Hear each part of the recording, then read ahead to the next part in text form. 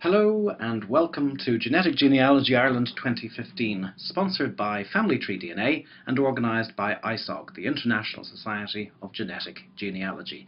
And this year's series of lectures offer a wide variety of topics from some excellent speakers. We also are offering free DNA tests at the Family Tree DNA stand, and if you see your name up on this list, you should contact the project administrator for that particular project to see if you qualify for a free DNA test. Thanks also to a variety of authors, Debbie Kennett, Emily Olesino and Sean Quinn, for offering their books at discounted rates for anybody who bought a DNA test. And that certainly did help drive sales at the Family Tree DNA stand.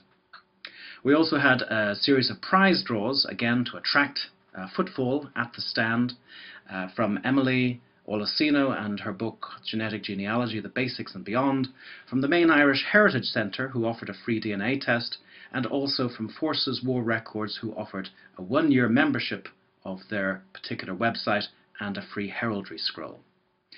So the lectures themselves that you'll see and hear over the course of the next several weeks as they're gradually put up onto YouTube explored the general theme of who are the Irish. And this is a topic that could be approached from a variety of different perspectives.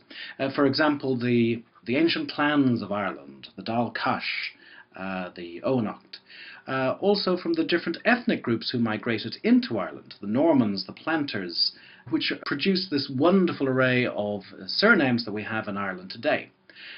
Then, of course, there's the diaspora to America, Australia, Canada, and Britain. And there's also the various genetic signatures that we find among people of Irish descent today.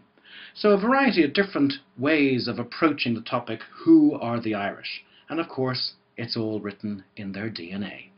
And that was what we were trying to do at this year's event, encourage people from the general Irish public to buy DNA tests. And Family Tree DNA were very kind to offer a variety of different discounts on their usual prices, and that encouraged quite a few people to buy DNA tests at this year's event. So who are the Irish? Well, you'll find out over the course of the next several weeks as we gradually upload the videos of this year's presentations.